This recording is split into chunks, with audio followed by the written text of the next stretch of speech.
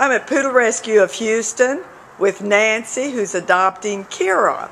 And Nancy, how did you happen to come to Poodle Rescue for a dog? Well, I think I was surfing the web and I looked for a Poodle Rescue in Houston and I saw your ad, and at the time, that was a couple weeks ago, there weren't any large dogs because I wanted a standard poodle, but then when Kyra was surrendered and came in, then they contacted me and I came right down and fell in love with her.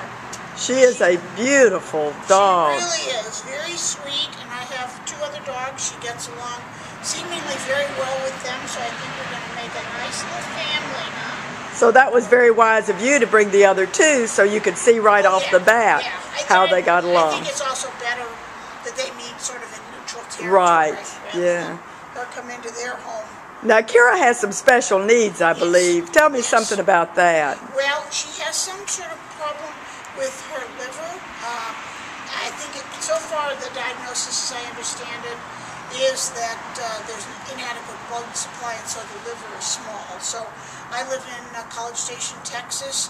There's a very well-known large vet school there, and I'll be taking her there to get treated, likely surgery for that. So she's considered, I guess, a special needs pet because she's going to cost quite a bit in terms of health care. But I'm able to take care of that, and I love dogs enough that I would like to do that for her. Well, we appreciate that so much because we fall in love with the dogs that come in here and are just so happy to see them go to a good home.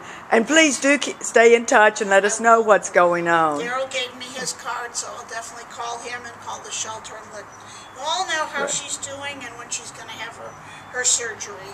Great. So, yeah, well, she's a sweetie. Thank you so much for coming.